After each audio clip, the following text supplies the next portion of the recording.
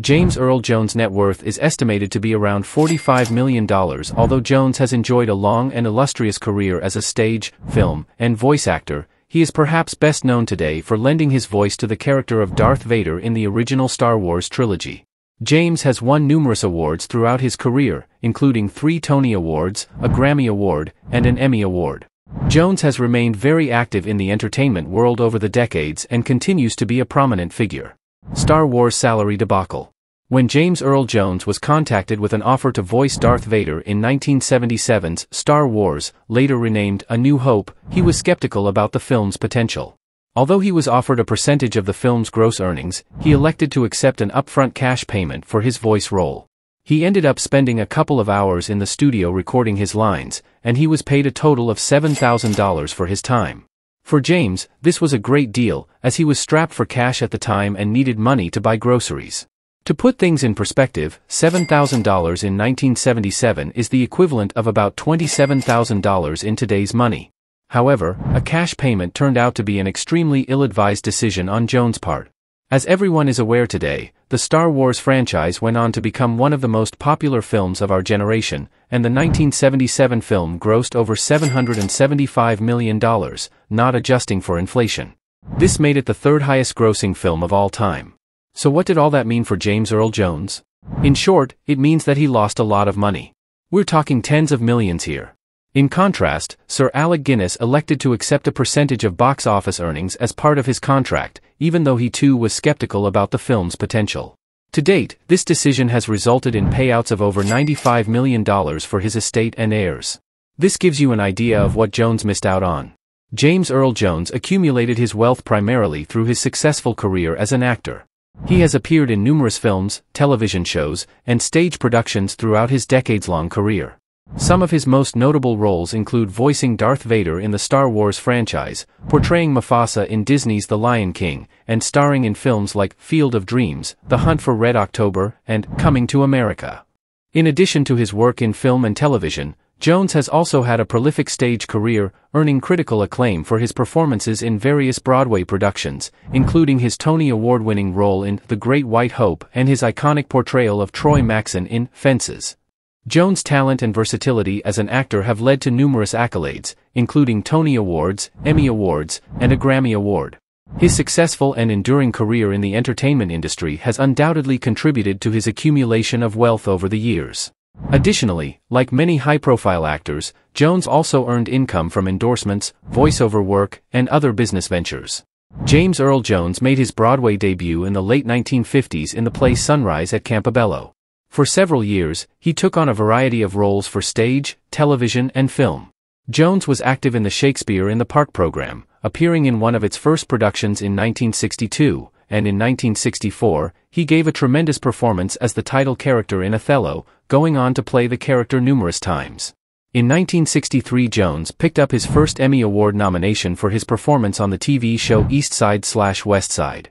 The following year, he played Lieutenant Lothar Zog in Stanley Kubrick's war satire Dr. Strangelove, starring Peter Sellers and George C. Scott.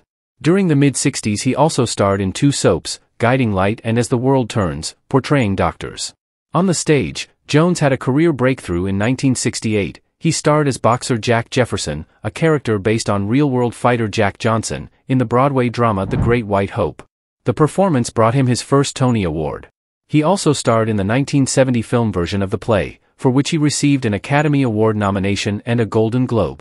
Continuing to work in theater, Jones appeared in numerous Broadway productions during the 1970s and 80s. He had starring roles in such productions as the 1974 revival of John Steinbeck's Of Mice and Men and the 1978 two-man show Paul Robeson. In 1987, Jones won his second Tony Award for his work in the August Wilson drama Fences. Jones also continued with his screen work, sharing the lead with Diahann Carroll in the 1974 drama/comedy Claudine, as well as portraying author Alex Haley in the acclaimed 1977 miniseries Roots and its 1979 sequel The Next Generations. Famous for his distinctively deep and rich oration, Jones began one of his most iconic film roles in the late 1970s, providing the voice of Darth Vader in George Lucas' Star Wars, 1977, The Empire Strikes Back, 1980, and Return of the Jedi, 1983. On the big screen, Jones often played strong, authoritative characters. He portrayed the villain Thulsa Doom in 1982's Conan the Barbarian, starring Arnold Schwarzenegger, and later portrayed a king to Eddie Murphy's Prince in 1988's Coming to America. He then took on the role of an admiral in 1990's The Hunt for Red October, a part he reprised in Patriot Games, 1992, and Clear and Present Danger, 1994. That same year, he lent his commanding voice to the character of Mufasa for the blockbuster animated film The Lion King. Jones continues to juggle a variety of stage and screen roles, remaining an in-demand actor. In 2005, he earned another Tony nomination for Best Leading Actor in a play for his work on Golden Pond. Leslie Uggams co-starred in the production. 3 years later, he played Big Daddy in the African-American revival of the Tennessee Williams classic Cat on a Hot Tin Roof, co-starring Terrence Howard, Anika Noni Rose and Felicia Rashad. Then in 2010, Jones co-starred with a fellow legend, Vanessa Redgrave, in the Broadway production of Driving Miss Daisy. More productions followed, including The Best Man, 2012, You Can't Take It With You, 2014, and The Gin Game, 2015, with the latter co-starring fellow Tony winner Cicely Tyson. In 2012, Jones earned his fourth Tony nomination for his performance in the revival of The Best Man, penned by Gore Vidal. Around this time, he again appeared on the big screen with Vanessa Hudgens and Rosario Dawson in the 2013 drama Gimme Shelter, and co-starred with Peter Dinklage and Mila Kunis in the dramatic comedy The Angriest Man in Brooklyn. Over the years, Jones has received many accolades for his contributions to the arts, including a Kennedy Center honor in 2002 and an Honorary Academy Award in 2011. The Academy of Motion Picture Arts and Sciences bestowed the award to Jones for his legacy of consistent excellence and uncommon versatility, according to the organization's website. James Earl Jones began his career with theater work in Michigan. In 1955, he appeared in a production of Othello. This sparked the beginning of a career-long involvement with Shakespeare productions, and Jones became quite a prominent Shakespearean actor in the 60s. Jones also began his film career in the 60s, starting with roles in movies like Dr. Strangelove and The Comedians. He then gained recognition for starring in the play The Great White Hope as well as its film adaptation. After more theater work and performances in films like The Man and Claudine, Jones accepted a voiceover role as Darth Vader in 1977's Star Wars: A New Hope. He then reprised his role in The Empire Strikes Back and Return of the Jedi. After more theater work, Jones starred in a number of successful films during the 80s, including Conan the Barbarian, Coming to America, and Field of Dreams. This string of successful film roles continued throughout the 90s, and he appeared in films like The Hunt for Red October, Patriot Games, Clear and Present Danger, and many others. His voice acting career also advanced during this period, and he accepted the voice role of Mufasa in The Lion King. During this period, he also starred in TV series such as Gabriel's Fire, Roots, The Next Generations, and Heat Wave.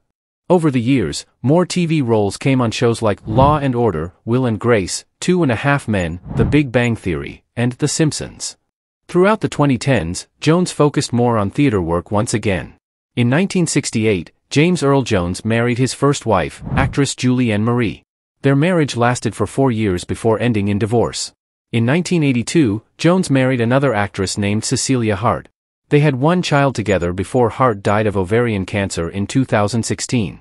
In 2016, Jones announced that he had been fighting type 2 diabetes for much of his life.